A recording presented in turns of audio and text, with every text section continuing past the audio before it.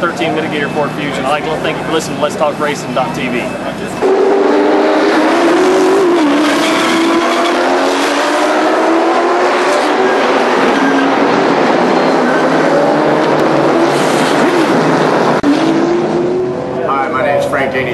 Driver of the number 5 Kiker Motorsports Camry. Welcome to Let's Talk Racing TV.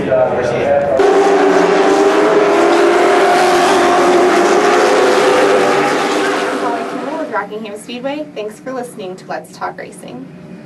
I'm Tony Peter, driver of the number 17 Toyota in the Nascar Camp World Truck Series, and you're listening to Let's Talk Racing.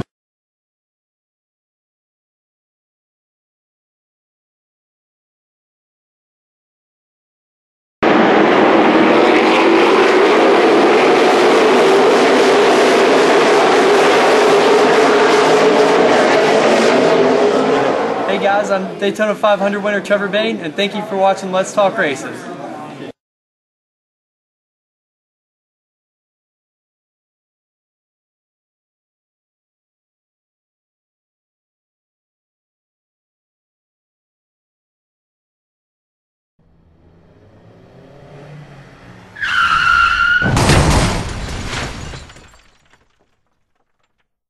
He was making more than he was in his nationwide day or his Busch Series days. Everybody would like to welcome you to Let's Talk Racing.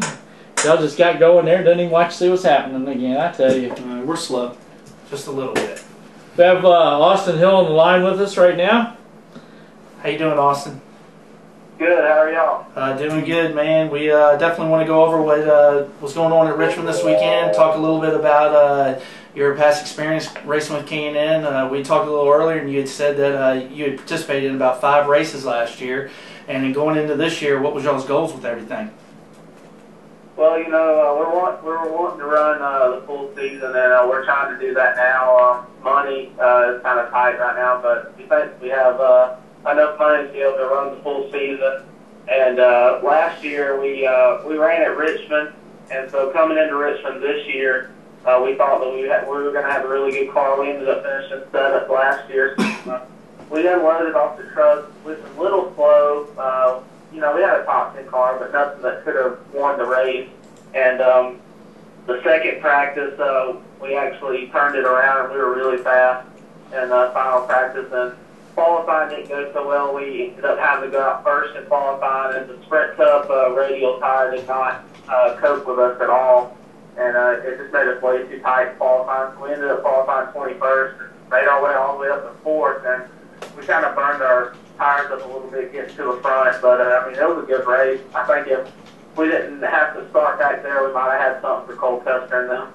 Yeah, I tell you, it was a good race, and like a lot of people know, we got canceled out on a Friday night due to the rain. Nationwide went ahead and ran their scheduled event, and then we were all there bright and early, 6 o'clock the next morning, well 7 o'clock the next morning, getting everything ready to go, and got everything together for race time at 9 o'clock, so we raced really early. And tell us what you think about Richmond. I mean, you gave us a little bit of insight. There was quite a few incidents on track and everything else, but what did you think of the three-quarter mile track?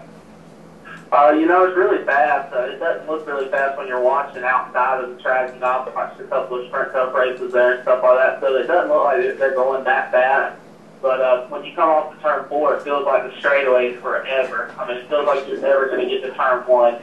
And then coming off the turn 2, it's totally different. Turn 2, coming off the corner, is really tight, and you want to keep the car as low as possible. And then turn off the turn 4, you have all that room to just, you know, let it wash up and stuff. So both corners are totally different. You kind of got to get used to it and know where you're at on the racetrack. Well, what did you think about with the rain? Of course, we all thought K&N was going to be able to get the race in on Friday night after the nationwide race. But with the rain and everything that continued throughout the day after qualifying, do you think the track was in great condition the next morning for y'all to participate on?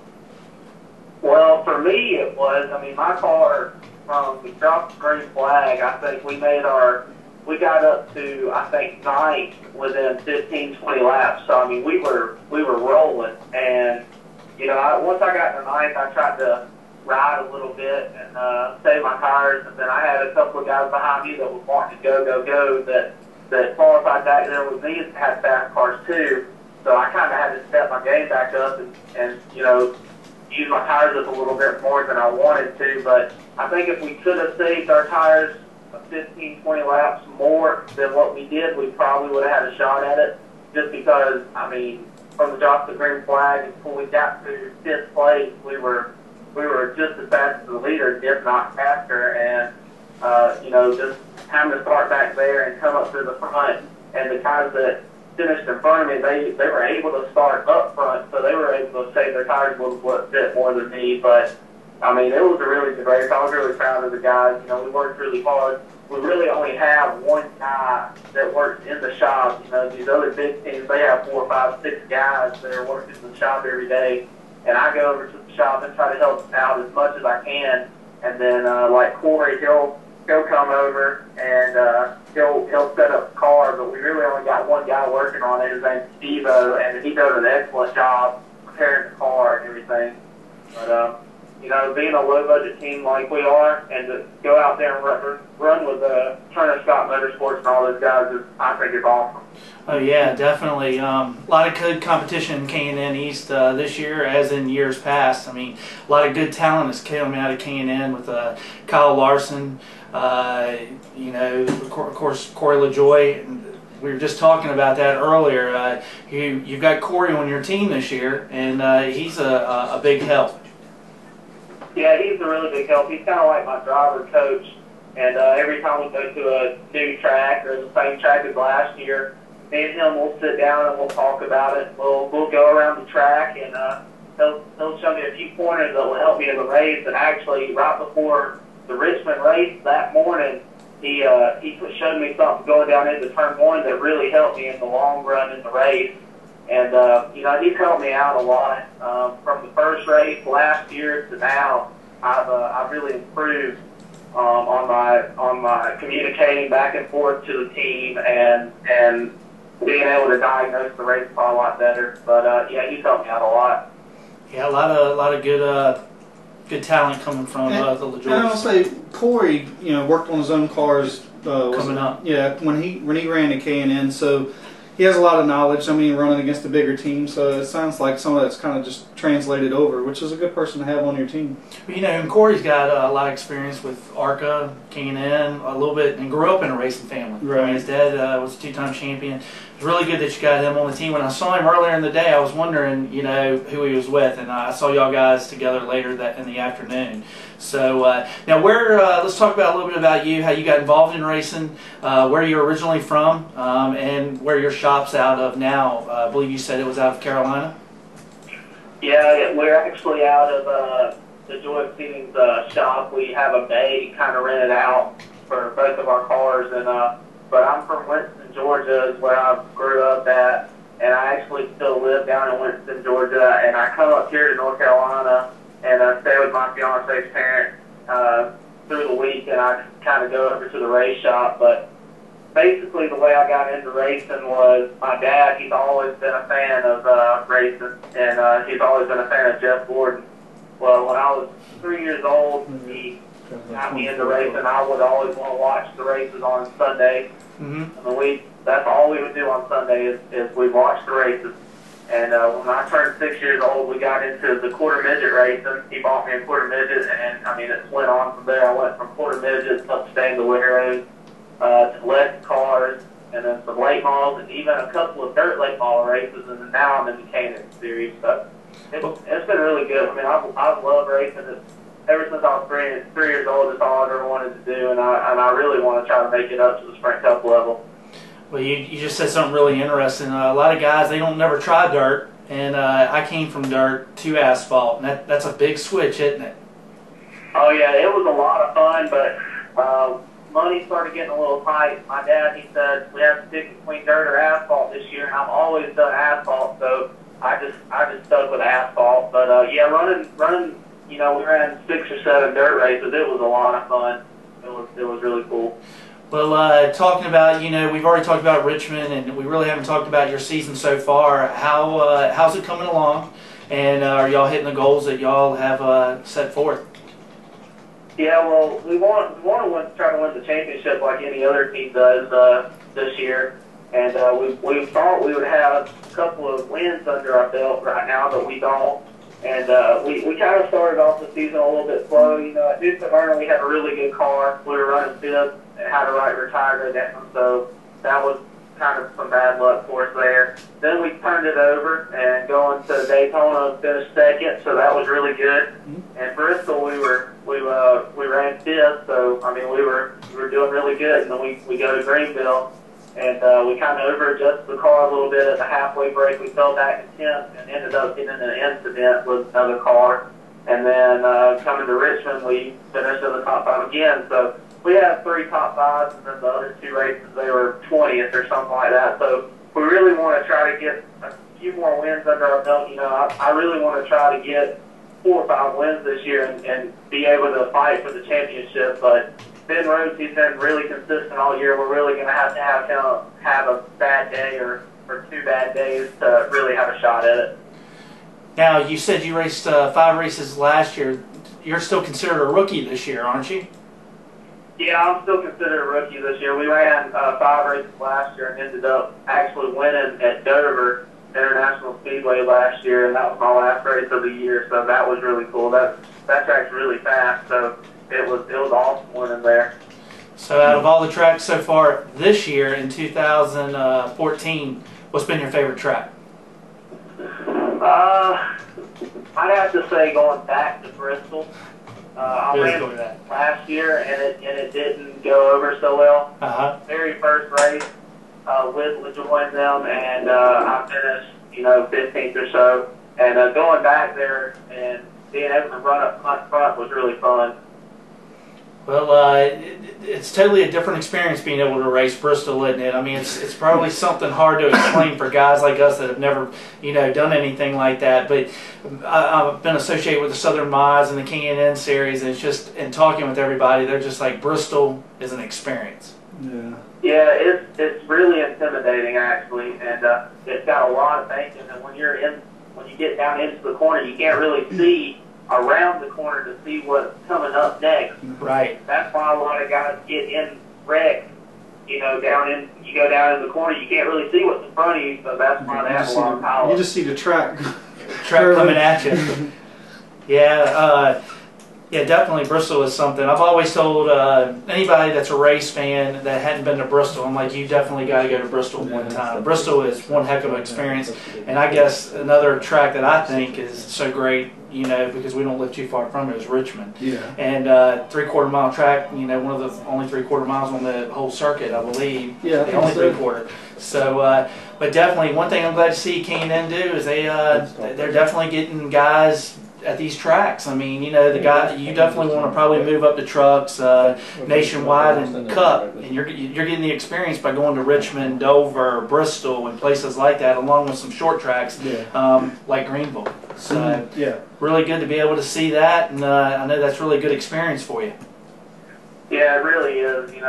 Being able to run at those tracks and maybe running at those tracks in the Nationwide or Sprint Cup was a huge deal because you've already been there, so you would think when you go back there in the Nationwide or Sprint Cup car that you would be even better at those tracks than you would at tracks you haven't been to. Yeah, but it seems like everybody that's jumped out of the K&N car, even though they're kind of similar, they're like, it's a whole new beast.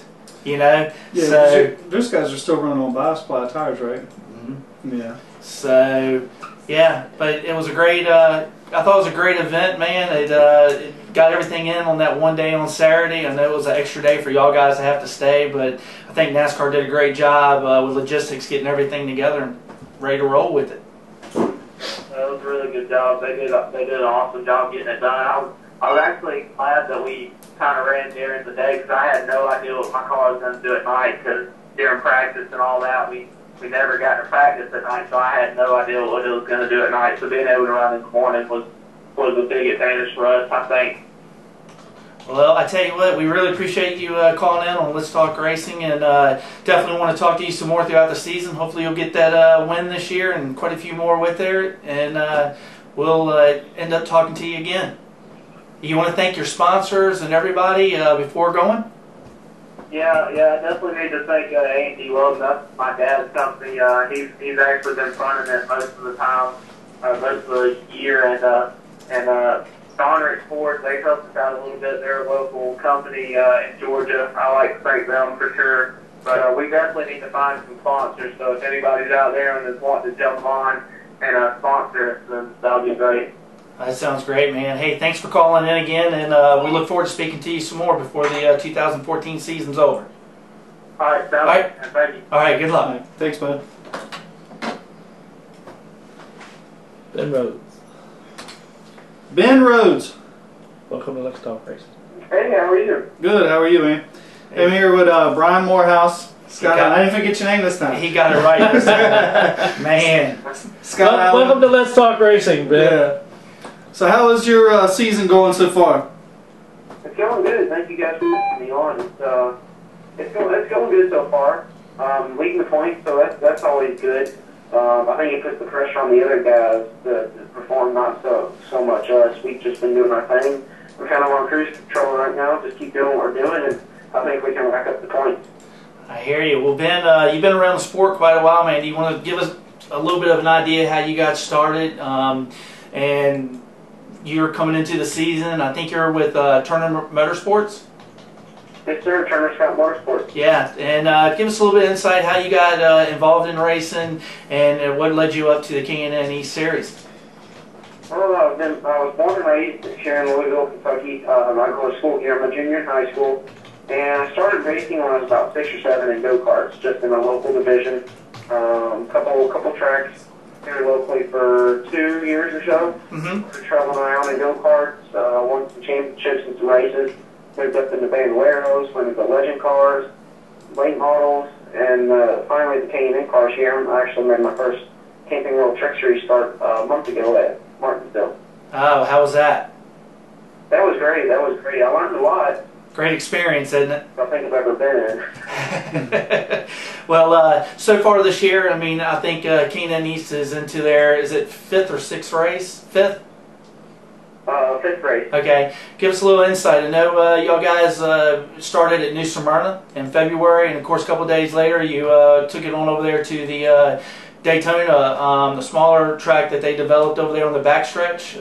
Give us a little insight about how everything got started for you at the beginning of the year. Well, everything started out really well. We qualified on the outside pole in the first race. We ended up finishing 4th. We didn't really know which way the track was going to go there. Me and my crew chief both never had experience there. We asked for some people with experience to go, well, it might do this, but it might do that, it might do this. We made a guess and went at it. But then in Daytona, we actually qualified on the pole, but lap car spun out in front of us while we were running in second and kind of collected us into a mess. We went to Bristol and led the majority of the race after qualifying on pole, and we had a late race restart that knocked us out of the lead and finished 3rd. We went to Greenville and actually sat on the pole and won the race. And so I had a string of 3 poles there, and now we went to Richmond and qualified 5th, so that was kind of a bummer. I hear you. So how did y'all qualify? Were y'all up front or towards the rear during qualifying for Richmond? Richmond, we were 2nd to last car, I believe, or 3rd from last. Okay. Yeah, I tell you what, it was a long night there Friday night trying to figure out whether K&N East was going to get that race in, but it seems like everything got together, wasn't able to get it in after the Nationwide, and came back Saturday and got that race in at 9 o'clock in the morning. What did you think about that? I think it didn't even feel like a race. Didn't even feel like a race? It's weird, yeah. It felt more like practice. Like, all the crew members think the same thing I do, you know, they feel the same way. It was really odd to run the race in the morning like that. Yeah. Took out all the excitement that led up to it. After you got a good night's sleep, you just kind of went to the track, buckled in, and went at it. Well, I tell you what, it was a good race. A lot of competition. It looked like 37 cars started the event. And I know there was a lot of incidents and everything. It's going to be definitely a good race to see on TV when it comes on this Thursday, I believe. Yeah, May 2nd, I think, is when it's scheduled. It's going to be May 2nd. So I think don't swear to it. But it looked like a real good race. Now, you said you started 5th, and tell us how your race day went from there. Well, it was actually really smooth. And like you said, there was a lot of cautions. And I know there was a lot of wrecking going on behind me. And luckily, we were never around that, except around lap 30. 30, there was a green or a caution flag, and on the restart, I think somebody took it 3 wide, and I got stuck on the outside, and the guy inside got pushed up into the side of me, and that kind of caved my left front fender in. But we were all good though. After that, we just kind of cruised around, taking our stuff, and we picked them off one by one, got up into second place, and we made a charge at Custer. But he had a little bit better car than us there at the end of the race, being able to pull me off the corners, and I couldn't get to him in time. We were about a car length away from him coming to the checker though, so we closed up the ground. I got you. Now, your crew chief has got a lot of history with racing. You want to go over your team and give us a little bit of insight on everybody? Yeah, Mark McFarland is an awesome crew chief. He has so much experience in the car and outside the car, and he knows a lot of people. So he provides us with a big advantage, I think. And he actually ran nationwide, some nationwide races, truck races. So he has a lot of experience in the car. I have Kevin, who is my car chief, Joe, who's an awesome fabricator. He actually, I don't know if you guys saw it, but I raced the bed this past weekend for the Kentucky Derby, and he built. That's what I was going to ask him about. Yeah, we'll definitely have to get into that. Talking about Turner Scott Motorsports, awesome facility down there in Mooresville, Sports Park. Just y'all house what, 4 teams out of there, I think. Probably more than that. Or you house more? Counting myself. 4 altogether or 5? 5 altogether. I got you. Yeah, I had the chance back in February before I was leaving Charlotte to come back up here to Virginia that to go down there and see Mark, and I was amazed by walking in. And you know, K&N East, there was just cars being built everywhere, and just just great equipment, and it seemed like a great bunch of guys to be able to be associated with. Yeah, I mean that's got to be like the Rick Hendrick of the lower level teams, right? You know? Well, talking about 2014, it sounds like it's been a great year for you. And it looks like the future is looking bright. What do you plan on doing? I know your #1 goal is to win races and to probably move up further. You want to give us some insight on that? Yeah, so our #1 goal this year is to win the championship, and the #2 goal this year is to win Rookie of the Year. So we're going for both top honors of the season, and we're gonna. I think that's pretty realistic so far. We're leading the points. We've had really good success, so I think those are realistic goals, and we're gunning for some more wins too. I know the guys are wanting some more pole hats after winning 3 poles. I kind of gave them all my hats, so we got to get a couple more to complete the team. I hear you. Well, I got some incentive there. That's always good. Getting back, you had mentioned having your first truck start at Martinsville. When do you probably see yourself getting back in the truck series and gaining a little bit more experience? Our next truck race is going to be May 30th at Dover, and then the very next day I'm racing at Bowman Gray Stadium at the K&N East car. So kind of a big difference. Have you been to Bowman? No, only been there to watch. So. But let me tell you about this place. I went there 5-6 years ago when I first got on with the Southern Modifieds, and we didn't race that night. And it's the only place I've ever seen short track racing with 17,000 people there. And it is a bull ring. And not what everybody understands is it's a football stadium. So they have to start at, I don't know, probably April, and they have to end by the end of August. So you're really going to love this place, man. If you love short track racing, I think you're really going to love it. I got there, all the guys were telling me we got to be there at 5 p.m.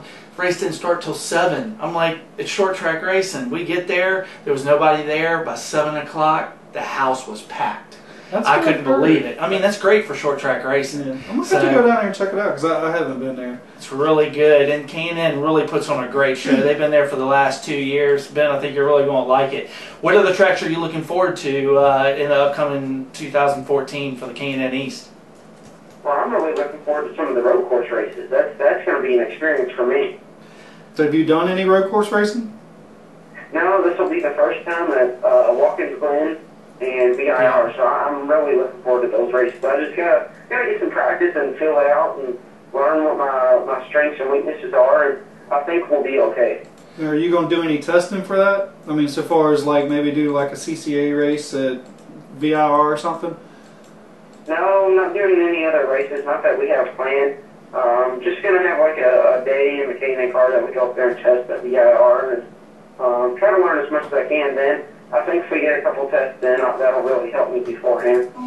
Well, I tell you what, VIR is a beautiful facility. I know K&N East raced there last year. It was a really good race, great experience. I think you're really going to love that track. I've never been to Watkins Glen, only read about it, but I think you're really going to enjoy that. So what's the deal with this bed race? We see a picture of you here sitting on the bed with a steering wheel in the middle. Did y'all build that thing, or what's the story behind it? Well, Turner Scott Motorsports built it.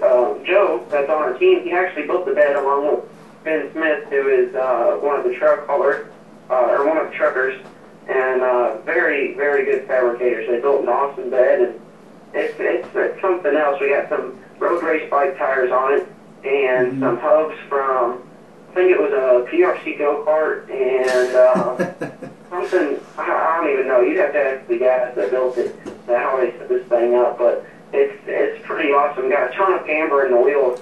Yeah, we see. It looks All like four of them. Let me ask you, I mean, what made y'all, how'd y'all hear about this race and what made y'all want to get involved with it?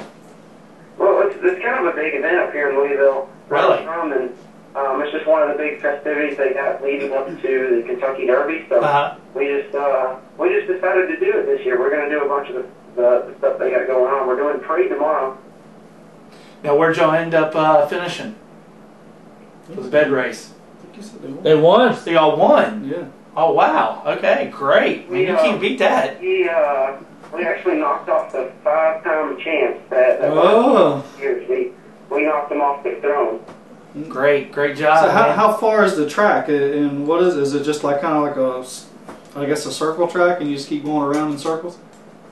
It's a figure 8 track. It's about okay or so, and they line the beds up side by side, and you know you're inside lane one turn, outside lane the next, and so it's equal distance on both sides, and you just race for time. And okay, so you stay in your lane then. Yeah, you stay in your lane and you race for fastest overall time. You're kind of racing yourself. You know, you're racing the track. I got you. That's pretty cool. Well, tell us, it seemed like you liked it, and it was a pretty good experience. Oh yeah, it was great. The guys were all pumped up that were pushing the bed. We had international pole vaulters, college football player, or he used to play college football up here in Louisville, and he was a veteran. And we also had a guy who was like a COO for a big health clinic up here, who's a really fit guy as well. That's pretty cool. I've never seen anything like that before. Yeah, I didn't either. I seen it last week, and I was like, I heard you say something, and I looked over at this picture, and I was like, well, man, what kind of go-kart is that? But man, bed racing. Did you lay down on it? Is it comfortable? Well, I didn't lay down on it. I kind of kneeled the whole time we raced, but I didn't try it out before the race or afterwards. Did you have to wear your helmet? I see your helmet sitting on there. Yeah, they made me wear a helmet and mouthpiece. Mouthpiece. Well, see, they really needed it though. Some of these teams, it was funny. I know Home Depot said they took a dolly, or some people call them hand trucks, and they took some ratchet straps and strapped the bed on top of a dolly and laid it down on its side, and they just pushed it. Wow. But definitely, that's definitely something I've never seen before. I've never heard of, but yeah, really. Definitely that. Maybe that's something will catch on. So, Yeah. now, where do y'all head to next with the K&N East series? We are heading to, this one right there, Iowa, May 17th. Okay. May 17th out in Iowa. I tell you, that's a beautiful track out there. Have you ever visited that track before? Been there twice. Raced my part-time schedule last year. We went to that track twice. Alrighty. Well, I tell you what, good luck there, man. I tell you, we appreciate you calling in, and we look forward to speaking to you more. And you want to go ahead and mention your sponsors and team? Yeah, thank you guys so much for having me on. But we wouldn't be able to do any of this without Alpha Energy Solutions. They are our sponsor on our bed, as well as the car. We also have Alliance Comfort Systems, Kentucky National Guard, and Park Community Federal Credit Union. Great, great. Well, hey, man, I appreciate it. We hope we talk to you some more throughout 2014 and you pick up some more wins. And looks like you're having a heck of a season. Good luck with your rookie year and heading to that championship. Thank you guys so much. All right, take care. Good luck. Talk to you later. You don't have to do that. All you got to do is push the other line and automatically. Yeah, but I can't remember which one it is. So instead of hanging up on one and Well, keeping the the one other that you're talking about is going to be solid. I think they were both flashing. It seemed like. No, well, go ahead and just. Let's talk racing. Nick? Hello. How you doing? Hey, how you doing, man? Had me scared there for a little while. We thought we pushed the wrong button. So, how you doing? Now, Nick Drake is the driver of the number 15 Napa car? Yep. Hey, all right, I got that right. Hey, welcome to the show. Let's Talk Racing. We want to be able to get with you and talk about this weekend's race out there at Richmond International Raceway. And well, as we've talked with everybody, we know it was a rain delay. It's a long day Friday for y'all guys after qualifying. Oh yeah, it was a long wait to get that race done on Friday, and we didn't get much sleep Saturday. Waking up that early to run the race in the morning, so that's kind of different. Yeah, that's what everybody's been saying. I mean, NASCAR did everything they could to be able to get the race in. The next morning, a lot of people that may not have been there started at 9 a.m. And everybody was up bright and early at 6 and at the track and ready to roll. And it was a little bit different, wasn't it? Yeah, I think we got there at 6, and usually I'm still in bed at that point even. That's what I was going to say. He was probably tired because it was a little early for him. Yeah. So now what did you think of Richmond, and tell us a little bit about the day and how everything was coming off of the truck and hitting the track. I had a lot of fun at Richmond. It was kind of different, just being, like, everything's been new for me this year, getting into stock cars for the first season. And we unloaded fairly well. It took me a little while to get used to the track and used to the car. I think we were like 10th quick in practice, and then we went out and set the pole, which was kind of surprising. I've been kind of struggling qualifying this year. That boosted my confidence a little bit. And then the race went really well too. I think it was the first half of the race, and then dropped back to finish third, so it was good for us. Well, it's Bill McAnally. And now, is that the team owner of you and the 00 of Cole Custer? Yeah, we're both part of the Bill McAnally Racing Napa. team. Okay, well, one thing I think I should have started off with was talking a little bit about your background in racing. You had said it was a little different earlier in our conversation about jumping into one of these cars out at Richmond. Why don't you go ahead and tell us a little bit about your background in racing, how you got involved, at what age, and what led you up to the K&N East Series?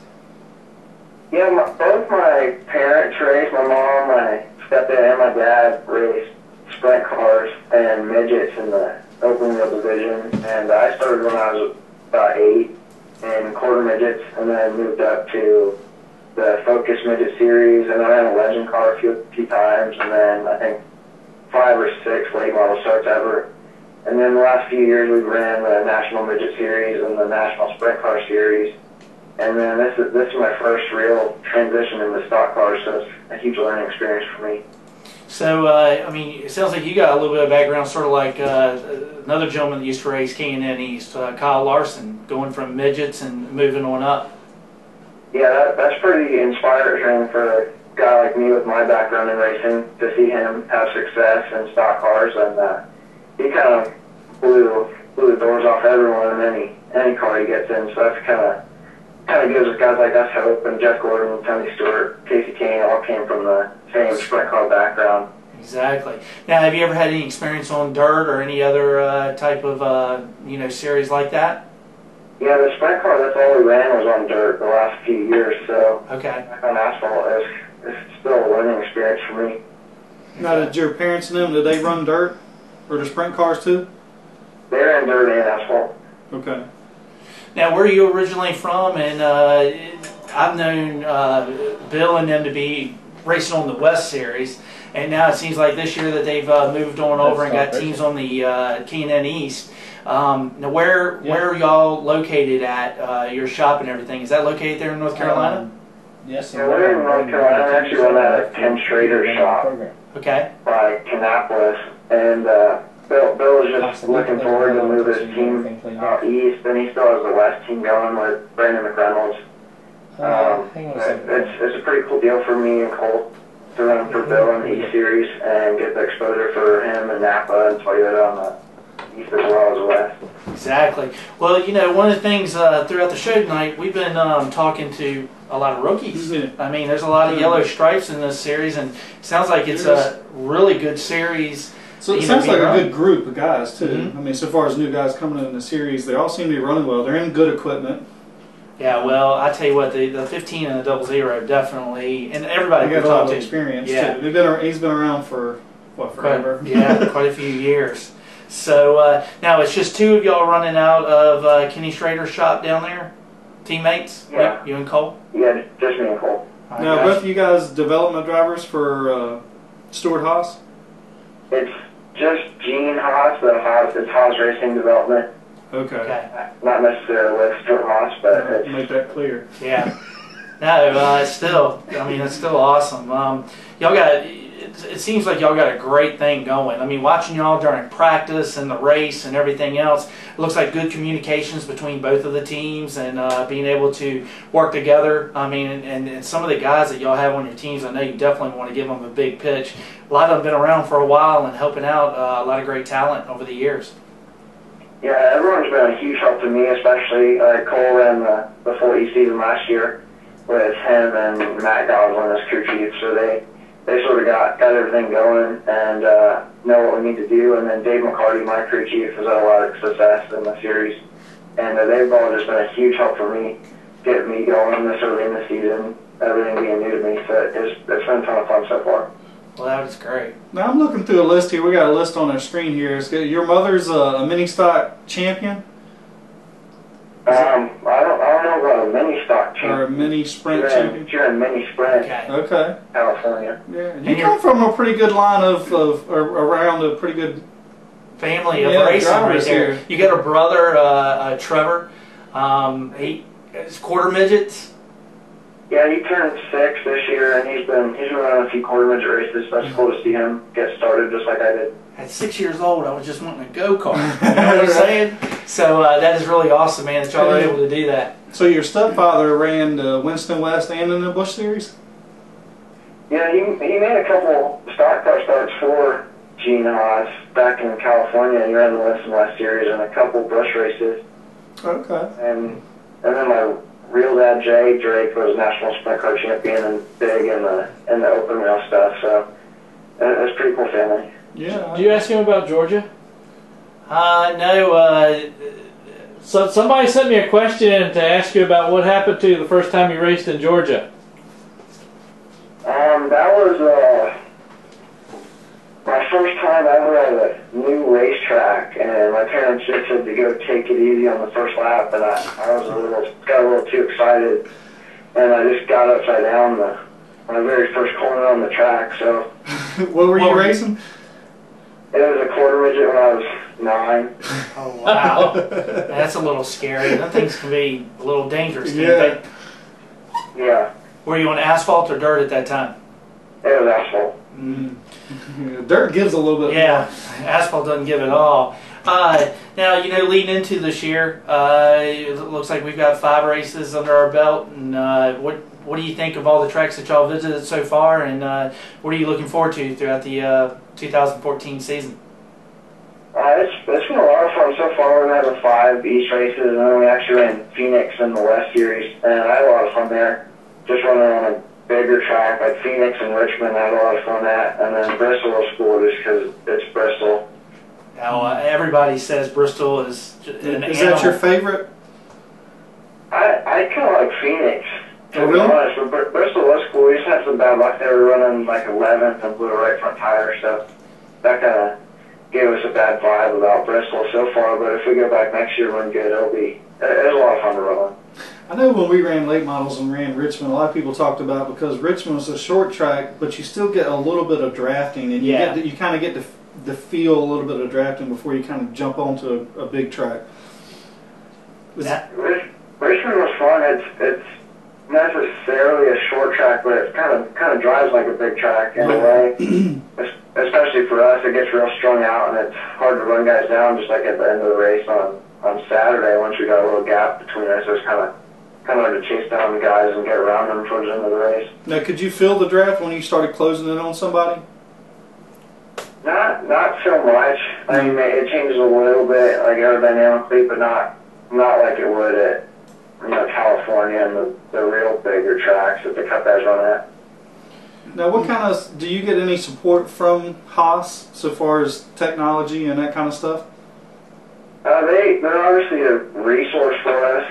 Cole's dad Joe is a general manager there, so I'm sure there's knowledge coming from the Cup shop to help us out a little bit if they can. And like Kevin Harvick gave me some driving tips to get around Richmond when we first showed up at practice, and that helped me out a little bit. So it's obviously a good resource to have for all of us.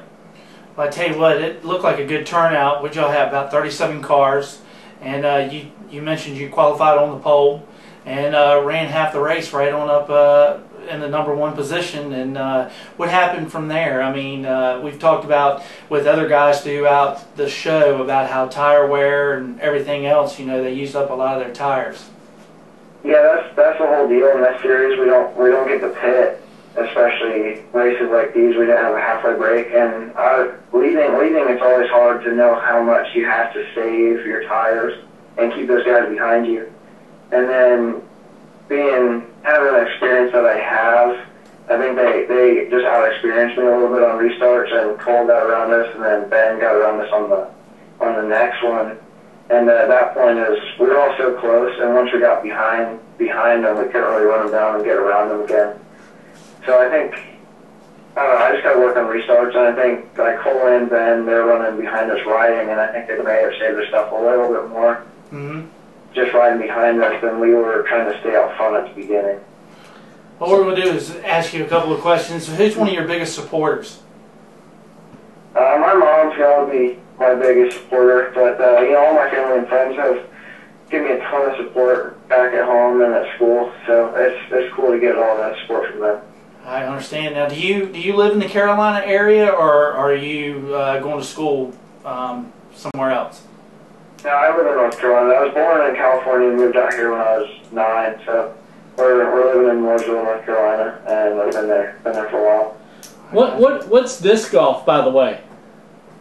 It's basically like a frisbee, and you throw it into like a basket thing on a golf course for discs, basically. Maybe my friends play it when we get bored. So. Yeah, I've heard a couple of my friends were telling me about it. I'm like, huh? Not better than golf clubs. My goodness. Have you priced a set of golf clubs lately? Can be a little outrageous. I got an old set, and a guy comes in and says, like, you don't show up at the golf course doing things, do you? All right, man. Well, I'll tell you what, we're going to start wrapping it up, and just tell us, we got what? 8 more races, or how many more races you got in K&N, and do you have anything else maybe in the works to do some other races, maybe out west, or truck races or anything like that? We're going to focus on the K&N East Series this year. I think there's 10 or so more races left, so I'm looking forward to all those. And then we're going to go back out west and run Phoenix again. Okay. And I'd like to get back in the sprint car and open wheel stuff some more. I miss that stuff already. It was a lot of fun running on dirt with all the horsepower. So I'd like to do that a little bit if we can, but we're going to focus on the East deal this year. I gotcha. Oops. Is he still there? Uh-oh. Hit the wrong freaking buttons. Can't believe I did that. That's why. I meant to hit the conference, because the two of them were good friends. Let's talk racing. That's the call. All right, hang on a second, Cole. Let's talk racing. There's Nick Drake. I don't know what happened. Sorry about that. I was trying to put you and Cole on at the same time. Hang on a second. You still there, Nick? Yep. You there, Cole? Yeah. All right. Now, can we start anything between the two of you? We got both y'all on the line at the same time, man. But, well, Nick, definitely want to go over who your sponsors are and give a shout out to your whole team, and let us know everything. And your teammate. And your teammate. What's up, Cole? Nothing. To thank Honda Automation, Napa, Toyota, obviously, and Wiley X. I just got a shipment of Wiley X sunglasses, so it's good to have their support too. Wow. I just got a new pair while I was at Richmond this weekend. Yeah. Good sunglasses. You probably paid a little bit more than what he paid. I get a really good deal. Bet not as good a deal as he does. No, he gets the freebies. I get a really good deal though. Well, you got any other sponsors you want to give a big shout out to? Just everyone that supports us, Napa, Toyota, and Haas are the big three that keep this deal rolling throughout the year. So you can't thank them enough. I got you. Well, hey, we definitely appreciate you calling in. Let's talk racing, and looking forward to seeing you some more. You got anything you want to say to Cole? Cole may be at the shop working, and you may be at home. Is that true, Cole? I'm just relaxing on my bed right now. You could have made something up. Well, you could have got something good going. Exactly. So, well, Nick, appreciate you calling in, man, and we look forward to talking to you some more throughout 2014. All right, thanks for having me on. Thank you. Thanks, bud. Cole Custer, how you doing? Good, how are you? Good, good. Really took the win the other day at Richmond, didn't you? Yeah, I mean, we had a great race and really come get the win. Well, I tell you what, between the two Napa cars being up front, you really had to pay attention to the numbers there. I mean, both y'all were going back and forth, and it was like, oh no, it's the 15 up front. No, it's a 00 up front. So looks like y'all had a really good race and good competition out there. And we just want to definitely go over everything on Saturday. I mean, of course, we've said many times throughout the show how it started at 9 a.m. and NASCAR got the race in and everything for the K&N East. Tell us how y'all's day was. Let's just start with Friday with qualifying. Yeah, I mean, in qualifying, practice day, we had a problem in first practice, we missed a lot of the first practice, and then second practice we got going, and we just didn't get the most out of our qualifying runs. But then in qualifying, I felt like, I mean, when I got out of the car, I thought we were definitely going to get the pole. And then just Nick comes up and just was about 200 better, so it just knocked us off. And then it was great, those two Napa cars on the front row. I think everybody was kind of fighting for grip, I think, the whole weekend, so I think we just got our stuff the best. Right. But in the race, it was a tire we had to steer the tires a lot, so I was just kind of riding behind Nick. And then once I got the restart figured out, I was able to get him on a restart and just kind of just tried to maintain from there and just come up with the win. Now, when you were running behind, were you just trying to save your tires and kind of push them a little bit? Yeah, I mean, like, I was trying to stay probably within 5 to 7 car lengths, just to try and push them a little bit and try and just get them to work a little bit harder. But the whole time I was just trying to keep it as straight as possible. I don't think I put the tire the first 50 laps, and then when I got by him, I started running a little bit faster. And I for sure thought that Ben was going to get me, but we ended up just holding on for it. But I tell you what did you think about, Friday night? It seemed like it was a long, long day at the racetrack. And I think NASCAR did everything they can to try to get that race in. And then, of course, having to come back the next morning. What did you think of the track conditions Saturday morning and, how it felt on, being in the race car? I mean, I thought it was cool. I mean, being on the same day as the Cup race, but I really didn't feel all that much of a difference from, any other section that we've had in that weekend. The track was just kind of seemed like it just stayed the same the whole time. It was just really slick. I mean, nobody could really get anything out of it seemed like, and it was all about trying to get drive off the corner.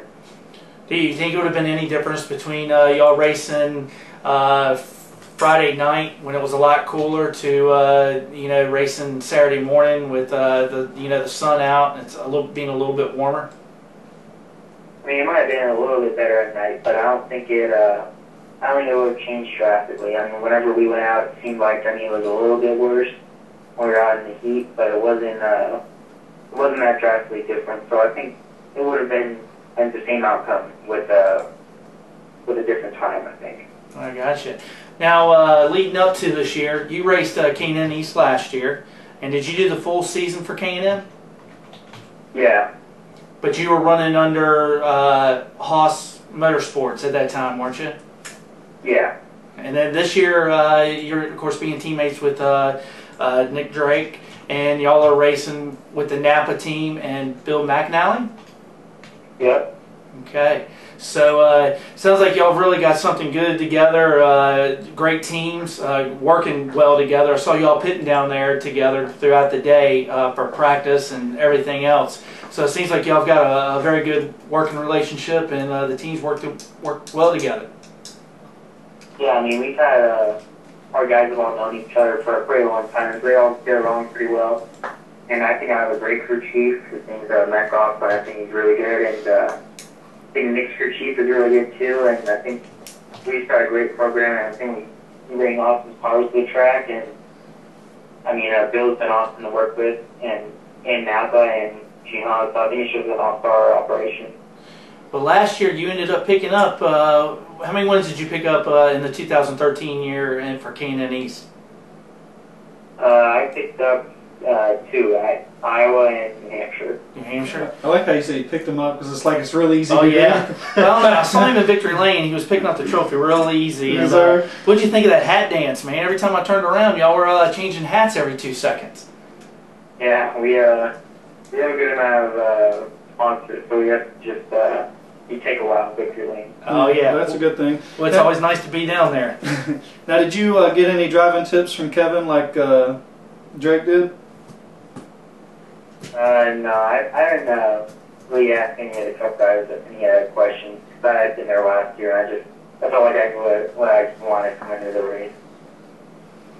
So where did you start racing in?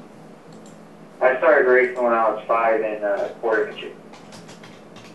It sounds like a lot of the guys that we have spoke to tonight have really started off in quarter midgets and worked their way on up. I mean, that's really awesome. You know, in this area within Virginia, a lot of people, you know, like the Edwardses and guys like that started off in carts, motorcycles and stuff and worked up. Sounds like, you know, did you do any sprint car coming up, you know, before you got into the K&N East? I did some Focus midget stuff, and then I just turned old enough to drive a full midget, so I'm going to do some of that stuff this year. So how old are you? I'm 16. 16. Now, you got any truck races planned? Yeah, we got 8 more truck races planned at all of Mile and Under tracks and Gateway and the road course. So we're looking forward to those too. Now, what tracks are y'all going to be visiting off the top of your head with the truck series? Where's your first outing going to be? Well, we went to Martinsville, and then we're going to Dover, we got Iowa, and Phoenix, and Mosport, I think it's called, and Gateway. It was less tracks than that you could run. Yeah, now you've got experience racing out at Dover in the K&N East and also Iowa, which y'all will be visiting here within the next couple of weeks. Yeah, I mean, we're really looking forward to Iowa. I mean, we've always run really good there, and all the tracks that we're going up to are, I think I can really run good at, so we're really looking forward to those, and we'll see what happens. Now, you running? Whose truck team are you going to be running for? It's the Haas Racing team, same thing as what we ran last year. And we got Joe Shears, the crew chief, and it's pretty much the same K&N team, though. Oh, okay. Now, how did you fare at Martinsville? We didn't get to qualify because it got rained out, so we were kind of bummed about that. We thought we were going to do really good. But we started 9th, and we ran in the top 10 most of the day. And then we just got shuffled around, had to start on the outside, ended up 12. Yeah, I mean, when you start on the outside of Martinsville, it's just like you're going to give at least 4 spots up. Yeah. Now, what do you think, Cole, about jumping in from a K&N East car to a truck, the Camping World Truck Series? What difference did you see? I mean, I know there's got to be a tremendous difference jumping in from a car to a truck. Well, the biggest difference is just the tire, because they run on a radial tire instead of a bias. So that tire, I feel like, is a lot better. It has a lot more grip. So it's a lot less forgiving. It's just like if you push it too far, it will just break out and really loose on you and just come right out from under you. So that's one of the setbacks from it. But I mean, overall, I think it's not too big of a transition, and I think everybody's gone testing so far has been really fast. So I think we'll be pretty good this year. Now the other question that we had, Roger just had from a caller, wanted to know, when is your next truck race again? It's in Dover, I think, in a month or so. In a month or so? Okay. Yeah, the week after Labor Day. That's like a Wednesday race, I think. Wednesday or Thursday. Okay. Well, I tell you, you know, you're gaining a lot of experience, man. 16 years old, you got a lot to be proud of. Your team, all y'all guys got a lot to be proud of. You did a heck of a job this weekend in Richmond. I know you're looking forward to the rest of the 2014 season. And to be able to have 8 truck races at 16, that's just totally awesome. I mean, your experience, the resume is going to look awesome by the time you turn 21 years old. Thank you. So, hey, before we wrap it up and everything, I know you want to give a big shout out to all your sponsors, your supporters, and also your crew and everybody. Yeah, man, I'd like to thank Napa Auto Parts. They've helped us a lot this year, and Gene Hogg and Hogg on the Nation, and Wiley X. They make some stick sunglasses, and just got some of those, so you should check out them, and just everybody, all the crew that helps us, and all the guys both great cars, so I thank everybody who helps us deal. Yeah, I got to figure out how to get on this Wiley X. I tell you, everybody we've been talking to is getting these Wiley X. I mean, we're definitely going to be having to hang out down there at the 00 and the 15 car. Something. You know? But, hey, we want to wish you the best of luck heading into Iowa. From what I remember, it's May 17th. I think so. Okay, going a long way out there. It's a wonderful track. I know you've been out there before, and you said you picked up one of your wins out there. So we look forward to talking to you some more here on Let's Talk Racing within the 2014 season. Thanks for having me on the show. All right, thank you. All right, Carl. Thanks, bud. Thanks. I'm just going to pull some information out of you. Sometimes you got to do that with some of the. I want to talk about these Wiley X sunglasses. I know, right? I mean, Roger goes down there. Now, Roger, who do we work for? Who do we work for? Right, Roger. Yeah. Okay. At least Roger saw me. Paycheck ain't no good. At least we get some glasses. Right? I mean, the meals are wonderful. But you know what I'm saying? But he got one pair of Wiley X.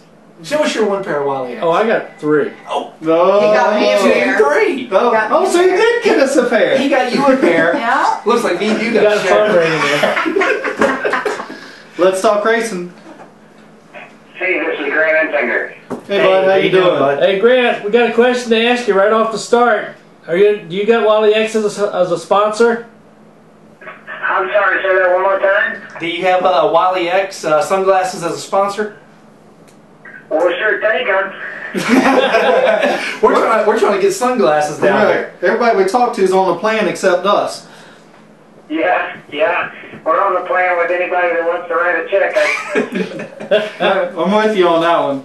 Hey man, so how's the 2014 season been for you so far? It looks like it's going great. I think it has. I mean, from what I hear, you've won 3 in a row. It's hard to ask for much more than what we got so far, so it's just been an incredible start to the season. And I think that ties the record, 3 in a row. And from what Roger was telling me and Scott earlier, nobody has gotten 4 in a row in the ARCA. Not yet. Yet.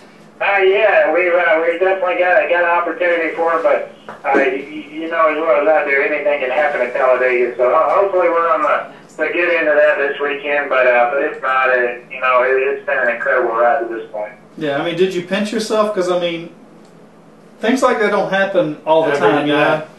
3 in a row, that's totally awesome. I mean, you can't beat nothing like that. Yeah. Are you still high from it?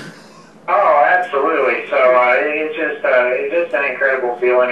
And, we had so many that were so close that we let slip away, and now that we've had a few go our way, and they're starting to pile up a little bit.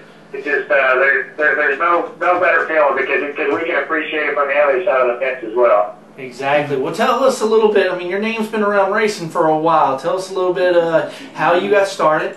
Tell us all the divisions you've been in. I know this is going to take a while, but go ahead and give us a rundown on Grant himself. I guess a long time ago it started right right here where we're at Talladega. And me and my old man would go up here every year, and that was you know what started it all, I guess. And then my dad had a client that raced at the local track there in Mobile, and we go out to race with them. And when I was 11, started racing go-karts, and I moved into the Legends cars and the late models. And as soon as I graduated college from University of South Alabama, I moved to Charlotte. I knew what I wanted to do was race, and started working for Andy Belmont Racing, ARCA team there, and driving the hauler, and ended up driving the starting bar car a few times, and qualified that pretty good, enough to convince our sponsors to run a few ARCA races, and you know, been fortunate to now to be with some good guys, and drove full-time for Algar Motorsports in 2011, and I've been doing some hit or miss stuff here and there ever since then, and got with Team BCR last year, and like y'all mentioned, we had an unbelievable start to the season, so hopefully we can just keep it all going. Yeah, definitely. Now, last year, what was your role last year? You were in ARCA, and how many races did you end up racing, and did you race any other series in the 2013 season? In 2013, I did not race any other series other than ARCA, but I should say we raced the Snowball Derby. We did a couple of little late model shows. Finished second down there this year in December. But we ran 8 ARCA races. I mean, we won 2 of them, so you know, just pretty cool deal. You know, getting with Team BCR, we still have some really great partners in K-Side Motor Honey, Advanced Auto Parts, North USA, and Stanley Industries that have, you know, stepped up to the plate and made this deal happen. So we don't know how many races we're going to get to yet this year. You know, it's a work in progress, but I tell you what, the ones we have been to, we've been making the most of it. You definitely have. Now, what is Motor Honey? Motor Honey is an oil additive that helps your fuel mileage, helps your motor live longer, and you need to buy some. It's been around for a long time, and Advanced Auto Parts is helping them with their promotions this year, but the company has actually been around for over 90 years now. So, yeah, because I've never heard of them before. Yep. They were partnering with us last year, and I'll tell you what, it's a good product, and it's pretty honored to be partnered with. Yeah, I might have to get some because definitely have to go in Advanced Auto Parts. I ain't never won 3 in a row, so I've only won 1 in a row. How many you been upside down in a row? Yeah, asking that. 1 in a row. So now, like you said, you're heading to Talladega this weekend. You're going to be looking for that 4th victory, and give us some insight on what you're looking for and what you're looking at happening. You know, I'm very, very lucky to be in a really good car, like I said, from Team BCR and all those guys, because this is the car we won Daytona with. So I know when we unload, we're going to be quick, and hopefully we're in the right position there at the end of the race. I have a teammate this weekend, and Justin Allison, and you know, hopefully that comes into play. You always make these big plans, and it's really hard for them to follow through because there's so many other guys out there, and there's so many variables. But hopefully we're able to work ourselves to the front. Hopefully we both have strong finishes. Now you guys can't bump draft in these things, right? Not supposed to. We're not supposed to bump in the corner. We can do a little bit on the straightaway. So it doesn't work, you know, exactly the same way as the Cup cars, maybe. But you know, in my opinion, it's really good racing. It's pack racing, and they changed the rules package around a little bit this year in ARCA series, and provided for some good passing at Daytona. So I look for more of that at Talladega. Usually, in the ARCA series, there's more side-by-side racing, more 3-wide racing at Talladega than there is at Daytona. So, yeah, everybody says Talladega is a lot easier than Daytona because it's not nearly as slick, I guess. I wouldn't say easier. Well, maybe that's wrong. Harder. It's different. You know, it's wider, so they're to make a move. But I wouldn't call it easier. It's just different, I would say. Now, are you guys using a different engine package for the plate races, or for, you know, Daytona and Talladega, like? Yeah, we definitely run the restrictor plates at Daytona and Talladega, And our ARCA cars are so sleek, they do have to give us pretty small restrictor plates, but that's one of the rules changes ARCA made this year is they put a little bit more drag in the car, they put bigger spoilers on it, and they gave us a little bit more horsepower. And I feel like that's why it was a little bit better race there at Daytona, and like I said, usually, in my opinion anyway, Talladega is a little bit better race. Just more side by side. There's a middle groove there, and there's a top groove a lot of times. So you know, hopefully that's the case on Saturday. Yeah, I just didn't know if y'all run like a Roush motor, because I know some of the guys go to some of the bigger teams when they come to these big tracks. We run Roush Yates engines, and you know, we're definitely partnering with some good guys there. This is the exact same motor that we ran with at Daytona, so I know we got a good piece. Now, do y'all use them for the whole season or just for the plate races? We do. Okay. We run them for the whole season. Okay, good. Well, that kind of helps get 3 in a row. Oh yeah, well. Absolutely. So we got good horsepower, and we got good people like that behind us, and Roush Yates engines and Doug Yates have been nothing but good to our team, and you know, just really lucky. You know, Howard and Paula Dixon, our team runners, are trying to give us what we need to get it done, and right now that's the direction we're going. So hopefully, like I said, we can keep it all going. And you know, it's a long ways away, and we're not prepared for it at all. But it would be some kind of cool if we could get enough marketing partners on board to run for a championship and give Frank Kimmel a run for his money. Now, where are y'all based out of? Are y'all based out of Carolina too? Mooresville, North Carolina. Okay, and like you said, I guess your goal for 2014 is to win that championship and take as many wins as you possibly can, right? Absolutely. So we've gotten off to a good start so far. It's just we need to keep this momentum rolling. Now, what track are you looking forward to after winning this weekend at Talladega? What other tracks are you looking forward to heading to? You know, I'm right around my old car owner right now, Mike Algar. Mm-hmm. He always preached to me when I drove for him that the next race is the most important one. You know, I started looking at it like that way. I don't look so far ahead as I used to. Right. So you know, when we leave Talladega, the next one's going to be important, and that one's going to be Toledo. But right now, I'm 100% focused on putting ourselves in position to win another race, and that starts right here at Talladega. So. You know, anything can happen here, and usually does, and just hopefully we're on the good side of it. Well, we wish you luck here from Let's Talk Racing. We hope we can talk to you some more. You want to give a shout out to all your sponsors, supporters, and your team? Absolutely. K-Side Motor Honey, Advanced Auto Parts, Worth USA, Stanley Industries, CG Contracting. Those are some big guys this weekend. Yeah, man, everybody that dedicates their time and comes and helps us. We're still operating on guys from home, and you know, everybody that can help us and make this deal happen. We got a lot of people behind the scenes that, you know, they have full-time jobs. They have other ways to supplement their income, and they still find a way to come help us. So man, we got many people that are helping us do this. It's just impossible to thank them all, but I'd like to try to. I think people don't really understand, Grant, how much people put their heart and soul into these cars. A lot of guys, they're like us. We work during the day and we do things on the weekends that we love to do. You know, the worst thing that I hate is some of the, well, that's the worst thing, but some of the fans, they say they don't understand why somebody doesn't race as hard for a win. I mean, we race as hard as we can. Nobody gives anybody anything. Exactly. Somebody else just earns it. Exactly. Absolutely. We want to ask you, we got a question from a fan, and one of the questions is when are you going to be back in a truck? It's hard saying, you know. Hopefully soon, you know. Obviously, my sole focus is to keep running these ARCA races and keep on the winning track this year, and hopefully be running for a championship. But like I said, right now that's a little bit far-fetched.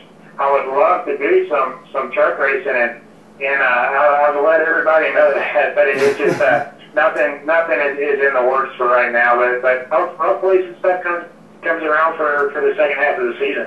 Now, have you gotten a nickname yet out of winning the first 3 races, like 3-time or Mr. April or something, you know? No, not yet. So, all right, well, if you win, names through the past, so I don't know if any of them I should be proud of or not. Well, if you win this weekend, we'll have to think of a good nickname for you.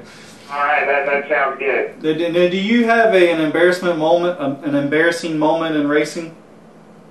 I don't have any. Lots of embarrassing moments in racing. It's your most memorable. Yeah, what's a good one? Yeah, I tell you what, the most recent one is we actually got into a tango in a late model race about, I believe this was 2 years ago at Pensacola, and a guy actually hit me under caution, completely destroyed the car, and I tried to get out of the car, and he hit me again.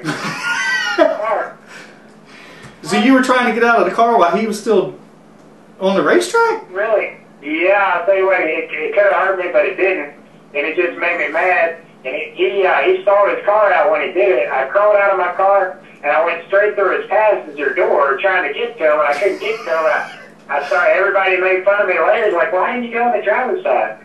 the passenger side was right there, so I just jumped in it and tried to strangle him, but I couldn't. I guess it's a good thing it all worked out.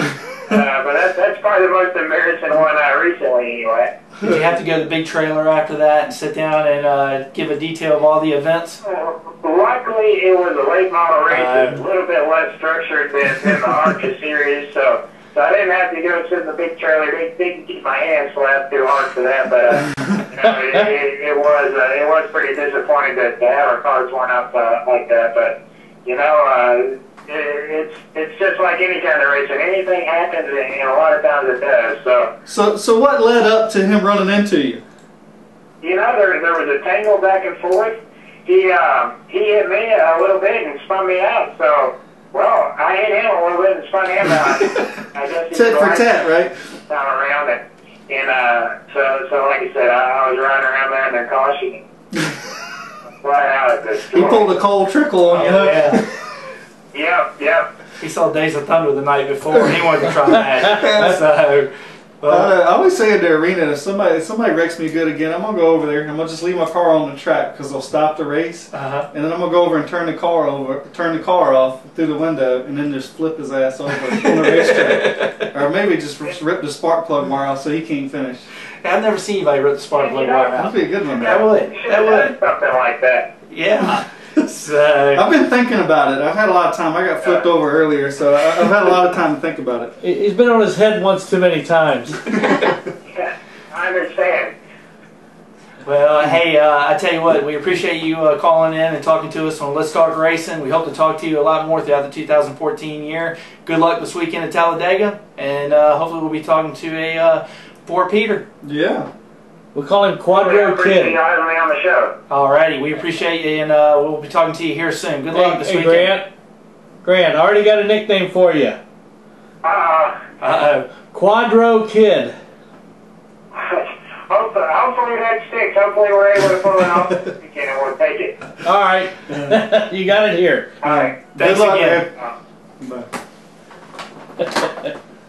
That's pretty cool. That's pretty funny. All right, now we haven't said anything at all about the Denny Hamlin invitation. You know, I don't think it was as much. I didn't really heard much about it. I don't think there was nearly as much. I heard there was a ton of people there. I heard it was a ton, a sellout. Oh, I'm sure. I heard that it was action packed. I heard it was great racing. But the thing that I want to talk about is we had a lot of local guys down there that ran well. Yeah. Is it Kyle Waltz or is it Kyle Waltz? Yep. I get all of them mixed up. Was it Kyle? Kyle Waltz. Yeah. Okay. They had the lead majority of the race. And really put on a heck of a show from what I hear. Yeah, I guess he got a little bump and run on him or something. Yeah, you know, I'm just hearing what I hear from hearsay, but I heard that it was one heck of a race out there. So, yeah, and he's done a good job over at Langley. Oh, he has. He's a young kid. Great. And Nick Smith ran well out there. I think Greg ran top 10. Yeah, he ran real well. But it's great. You know, it was good racing out there at Richmond when they had it at Richmond the last 2 or 3 years. But I think they've got it back to that short track atmosphere. Oh yeah, packed the stands and people loved it. Got calls throughout the night. Yeah, I think you get the guys we're used to seeing, the local guys, kind of on a fair track to them to be able to run against some of the big names. Right. So it's kind of like racing on your own turf per se. Well, it was funny because I saw Lee pull him in at the K&N autograph session, and I was like, I didn't hear about you. Well, he gave his car up. He says he let Matt Kenseth drive his car. So that was, I was like, well, I knew I didn't hear your name, and Lee Pullman is the name you're going to hear in late model usually, out at Motor Mile, Sobo, and everywhere else. But it was, from what I understand, it was definitely a good event. Glad to see everything went well, and it was a good, safe race, and seems like everybody had a good time. You were just trying to cut a day off the schedule at Richmond to... I'm not sure what exactly happened with everything. I mean, it could have been logistics. I'm not really sure. But again, it was great racing for a Thursday night. And it seems like the guys made it down there. And a lot of the K&N guys and Cup guys made it back. So just glad to see everything went good. Number one, weather cooperated. That was the number one thing. And great racing for a lot of fans to be able to see. Yeah, no, definitely. I would like to go see it. It's just too far for you to go during the week. Yeah. Yeah, I would. Granted, I mean, a lot of people want to have it come to Langley, and they apparently won out at South Boston. Yeah, I mean, and it's big bragging rights. I mean, a lot of Cup guys build a late model just to go over and run that. I mean, you take the guys like Denny, you take the guys like Kyle. I mean, of course they got some good sponsors on those cars, but I mean, there's a lot of hard work poured into those cars. And I imagine that's not the only race that they race it in, but they probably have it throughout the year. But it was good to be able to see that. I know Kyle races quite a few late model races, and I mean he's got a whole setup there with those guys.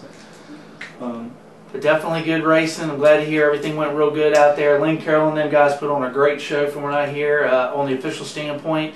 And the racers just put on a great show. So that's what it's all about. I mean, people come out and like we talked about. It's entertainment. People say it's a race. No, honestly, it's entertainment. I mean, we don't just We're in entertainment business. Yeah. We just don't open up the gates at 4 and everybody start piling in. It took a lot of hard work, planning, and everything looks like it came out good. So hopefully next year we'll definitely see some more Denny Hamlin Invitational, and we'll see where everything's going to be. I'm sure it's a lot less expensive for late model guys to run it compared to running Richmond.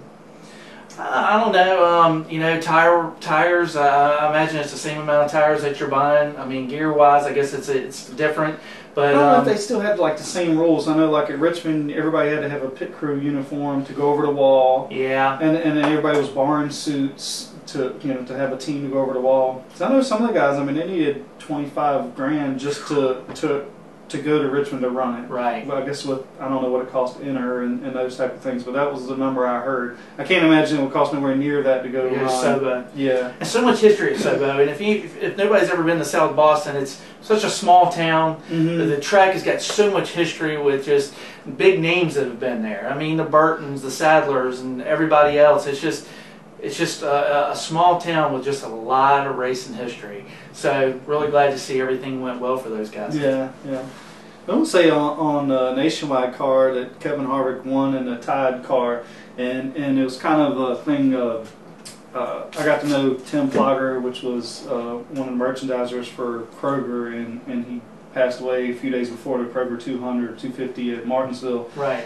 And he put that Tide deal together. He's always putting deals together with Kevin, and he talked very highly of Kevin of helping to bring product through the store in order to fund the racing. But Tim put a lot of those deals together for Kevin. The Tide car was him. He Here's designed your list that car. of the cars that participated. But they put him on the car for Kevin to get the win, and he brought Tim's family in to be there. So that was pretty cool. That was a great honor to be able to do something like that. So that was pretty cool. Well, definitely pretty cool. Looking at the entry list, I mean, you've got, what, 30, I'm counting real quick, you probably got over 40-some cars there. Yeah. A lot of big names, Peyton Sellers, Nick Smith. Some names Stephen people Wallace. probably Jeb Burton. Jeb Burton, C.E. Falk. Lynn O'Neill was out there. Yeah. Did he run? Yeah, he was out there. He's the number 13. Okay. Oh, yeah, he was driving. I didn't know if he was going to run. He said Timothy Peters was out there in his number 17 car. Right. Yeah. Of course, Matt Kenseth was out there. Hermie Sadler. Curtis Markham. Old school guy. I was going to say Curtis Markham now, but I don't know if you remember Curtis back in the day. Oh, yeah. I mean, when I first got into late model, we showed up at Richmond International, and he had just signed a deal with the North Series, and he had that 33 Skoll team there, and everybody's like, oh man, go see what Curtis is running. How fast is Curtis? I mean, that's everybody was worried about was Curtis. Right. Well, another name I just saw on there, George Brunholzel III. As you know, I mean, he races with the Southern Mods. He's been their champion for quite a few years. He was in a late model. C.E. Fox and C.E. Greg Fox. Edwards, both. And now I'm not sure how you say this, but this gentleman also races Canyon East, I believe. Kaz Grela? Kaz Grela? Yeah, Grela? Yeah. So I know he's done a good job. Yeah, oh, very and your good. buddy Ryan Preece. Ryan Preece from the Northern Modified Division. I see his name on there. So David Reagan. Yeah. In a 77 car. Matt Balling. So and Matt was the winner. Yeah. So that was really good. Short track guy back there. He does a lot of racing out at Motor Mile, South Boston, I believe. So really great to be able to see all those names, and I know it's a great experience for them to be able to participate with some of the Cup drivers and be able to enter the Denny Hamlin Invitational and being at South Boston. So great week. Now we'll end up moving into where do we go this week? Talladega. So be really interesting. Great track with a lot of history. Good deal. Anyway, so everybody good with what we had going on tonight? Was there anything else? We didn't even talk about the fight. Oh yeah, Casey Mears and yeah. Y'all got to talk about that. You gotta stay I on can't that? talk about that. So I'll sit over here and play on the internet. Yeah, well, we didn't even talk about Andy's issue at Langley either. I can't talk about that either. That was just one of those Andy things said it would be nice if an official would take it, at least would say, apologize that he I got love Andy to death. Andy's a great driver. He talked very highly of you. Did he talk? Yeah, he did. He did. That's like, are we talking about the same guy? Yeah. He did say that too. But I can't comment on anything, but it was good racing down there for the Southern Modifieds when they were at Langley. It was a great race. It was. And then we were going to Caraway and drove all the way down there, and no more made it down there. And of course, the rain was a factor. And we've had that a couple of times throughout the year at Caraway with rain coming in. But Mother Nature's hard. Where's y'all's next race? Right now, the Southern Modifieds have got a break. Our next race will be July the 4th at Caraway, and that'll be a Friday race. And Is then that to make up for? No, that's always a scheduled event for Caraway. Okay. They always have the July 4th race. It's always a big event. Maybe they'll have a doubleheader that night. I don't know. I don't know nothing about it. I know that they'll definitely put on a good show. It'll be great. Guys usually got a lot of time to be able to get themselves prepared for that race. Mm-hmm. And then usually, I don't know what the schedule's going to be like. NASCAR hasn't come out with it yet. But then after that, we end up going to Bowman Gray. And like I've always told everybody, if you've never been to Bowman Gray, When is Bowman Gray? I believe that is, my class reunion is August the 2nd, so it's August the 9th. I was trying to play everything around my class reunion if I was going to take the weekend off or whatever. It's my 10-year class reunion. Yeah, right. Boy. I was going to say that. I knew you were.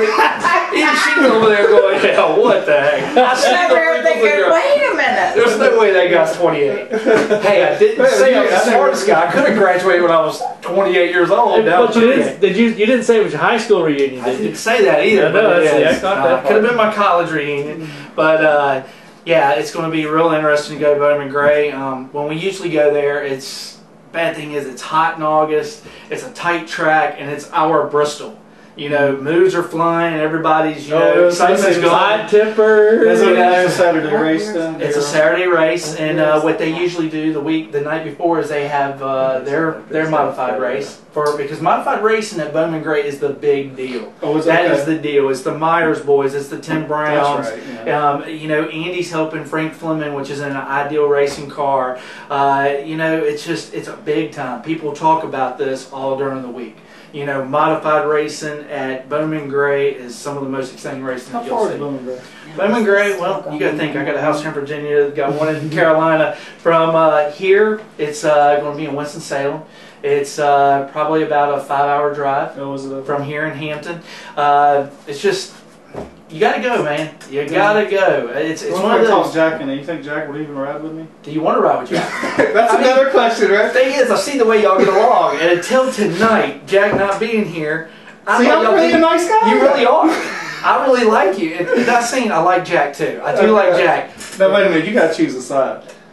don't do that to me yet, okay? I don't want this to be a Casey Mears air brace type deal. Yeah, Jack's a good sized guy. Yeah, he is. I was walking down the back of pit road, and when I walk with my head down, and I'm just talking away, not to myself. I'm usually on the radio, and all of a sudden this big guy just comes out of nowhere and goes, "Where are you going?" I turn around, and I'm like, I thought, do I owe this guy money or something? And I didn't even recognize him. He's got his hat all down here. I thought he was in, disguise or something. I'm used to seeing him with Roger. So next thing you know, we started talking, and his son's with the 24 team and everything else. So it was nice to see Jack. Yeah. But if you'd have been there, he'd have been chasing you around. Something about y'all's two personalities, I don't know, man. We love it. But they put you on the far end the other day. I think they did that for pure meanness. Probably. So put the girl in the middle and put y'all two to fight on the end. So speaking of fights, Marcus Ambrose. You skipped away from it again. And Casey Mears. Casey Mears started to decide he wanted to throw him around and push him around a little bit. And Marcus said, "I don't want none of that." And well, I do like the comment that when they talked to Casey, and Casey just owned it, which I thought was great. He handled it. Yeah, it was about as good as anybody without being mad or it is what it is. He got a good lick in on him, and Casey said that. He says what he did. This is before the penalties come out. He would like to know where the line is because he said I wanted to hit him, but I just shoved him first, and then he landed one on him. So yeah, Marcus got the $25,000 fine, and Casey only got $15,000. Yeah, I don't know why that. Well, really Casey didn't hit.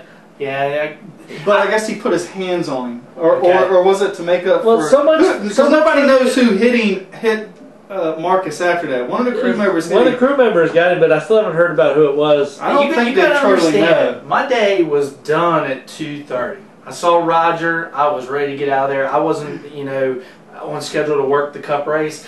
I actually went on the other side of the fence. He went tailgating. Tailgating has got a whole new meaning. In 10 years that I've been, away from going to the races. Now, how'd you like watching it from the stands? I didn't like it. I was going to say, because all these years I've been in the garage, I can't go sit in the stands again. I get hot passes and I try to, get my family down there and everything, when I get the opportunity, and they don't never want to go back up, so they start fighting over, if I can get them passes or not. So it was interesting because I was with a group that was with the Blue Ox people that sponsored the K&N race, and we weren't like everybody else. We had the golf cart that got us down there. We didn't have to fight everybody, but I like to be able to get wherever I'm going and not be all packed in. Yeah. And then of course it's just so different being over on that side. And then but you do see a lot more of the race because a lot of times people say, I'll get a phone call after the race and they're like, "Did you see this?" And I'm like, "No, all I saw what was coming down pit road." Right. I didn't get hit. So it was really, really different. I'm glad I did it. It was awesome. I did it one time this year, and I'm ready to go back in the pits. So I'm ready to know what's going on, when it's going on, because I did not even know Casey Mears stuff was going on until 1 o'clock in the morning when somebody finally turned on the TV at the RV, and there it was. And I was like, "Oh, we missed that." I would have seen that if I was down in the pits. So, but it was not necessarily. I mean, even when me being out there, I didn't even. You didn't even know what was going on? Jack turned around. He was looking one way, and I was looking the other way. And he was saying, "Oh, I wish they showed that again." I said, "Show what?" You know what they would say? He would have been a good official. So that's what I always get said. I didn't see something, and I can't see everything. And usually all I'm worried about is safety. Yeah. That's my job. And then they'll say, "Would you see that?" "No, man, I didn't see it." And they're like, "Well, don't you watch the race?" And I'm like, "No, I'm worried about who's going here, who's going there, and everything else." But that was a really good experience to be able to go out there and sit, and it was pretty packed. It was a packed track. Yeah, it looked like it was a good. It was pretty good. That was really good. They thought it was going to be a record for, since since the whole markets kind of crashed. Yeah. But things tend to be coming back. But I guess they took some of the stands out of the back though and put RV spots back there too. No, I didn't notice that. Somebody else was telling me about it. Yeah, they're still the same size. Yeah. But especially it took down some stands because Dennis had told us on the back stretch. Well, I think they're talking about it and they're working on it. I'm not really they're sure. supposed to be putting a. It's like a fan zone. Yeah. That's what he was talking about because when I it's went supposed to be back on the there, back stretch for people that are walking around, they can stop and. Going down the back stretch, going into 3, there was a. Oh shoot, steakhouse. Oh yeah, barbecue. Outback. Yeah. Outback. They had That's a right, whole Outback. large area over there, but it was still within the regular stands. Yeah, when you came out of the tunnel, you come up. That's where we usually park. And I had friends back there that were on the turn 2 area. I didn't notice all that, so it could be something that I didn't recognize. But I thought the stands were just packed, and you don't really get that feeling until you're right up in there. But if they don't believe it wasn't packed, they should have tried getting out of all that traffic. So I mean, I waited about an hour and left, and Jack left way before I did. And when I went out, I hit quick traffic, and I was home. I will say Richmond is really good about getting traffic out of there. Well, there's so many ways to come out of Richmond. I mean, they've done a great job, and this goes back to the Sawyer age who developed the place. Now owns Virginia Motor Speedway. There's so many ways to come out, and the cops are really good. Yeah. I mean, even when we're trying to get out and go to the airports and stuff, they get you out of there. They get you down the road. The one year that I didn't like it, I was dating somebody. They were back there in a campsite, and they had every road closed off.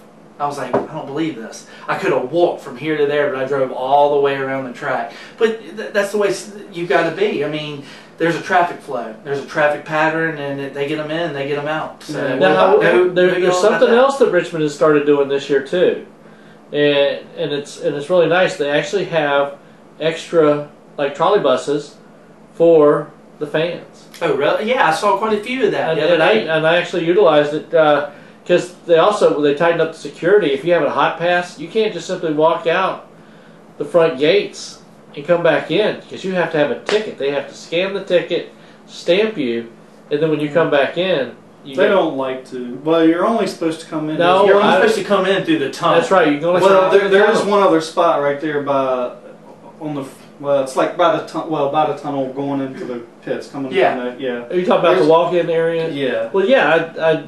Everybody I talked to, and I even talked to the guy that was in charge of all the gates. They said, "No, that's what it is.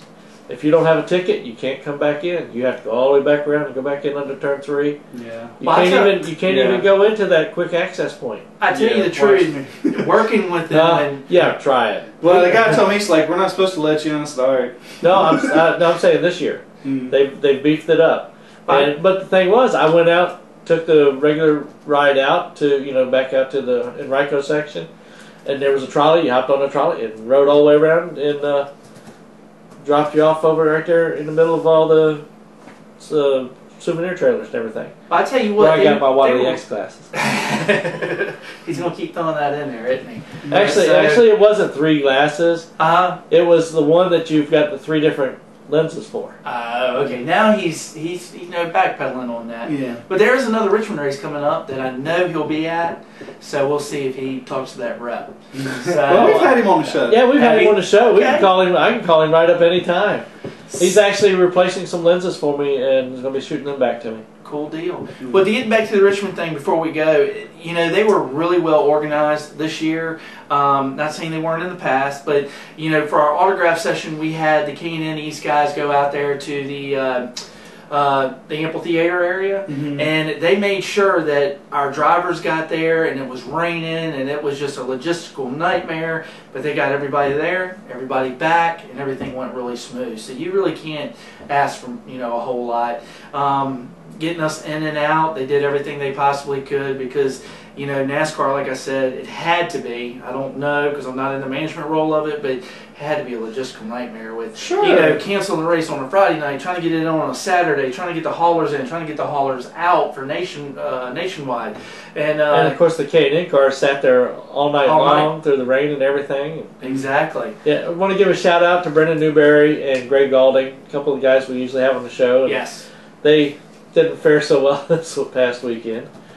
Well, they gave everything they got. They got a long season ahead of them, and they got a lot of talent behind them. They got great teams. I think we're going to keep hearing those names in 2014 and beyond. Because each one of them was leading the East and the West points in the manufacturers or something like that. Or the owners' points. Owners' points? Yeah, they were both leading at one point, I think, before coming into Richmond.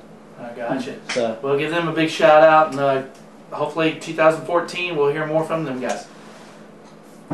All right, everybody happy with everything?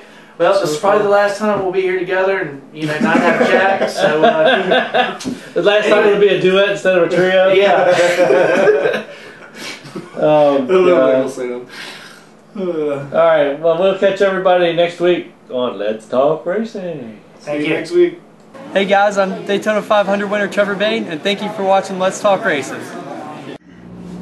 Hi, I'm Robert Richardson Jr., driver of the number 23 Dodge Challenger for R3 Motorsports in the NASCAR Nationwide Series, and you're watching Let's Talk Racing. I'm Timothy Peters, driver of the number 17 Toyota NASCAR Camp World Truck Series, and you're listening to Let's Talk Racing. Here's your 2011 champion, David Brehm. Hi, this is David Flens, driver of the 33 NASCAR Late Model, 2011 Old Dominion Speedway Track Champion. Thank you for watching Let's Talk Racing TV. I'm Sam Hunt, driver 42 car on the thing Let's Talk Racing. Hi, my name is Natalie Sather. I drive the 94 K&N Lady Eagle Safety Wear, Butler built seats, bell helmets, hooker harness seat belts, number 94 at South Boston Speedway. Be sure to listen to Let's Talk Racing TV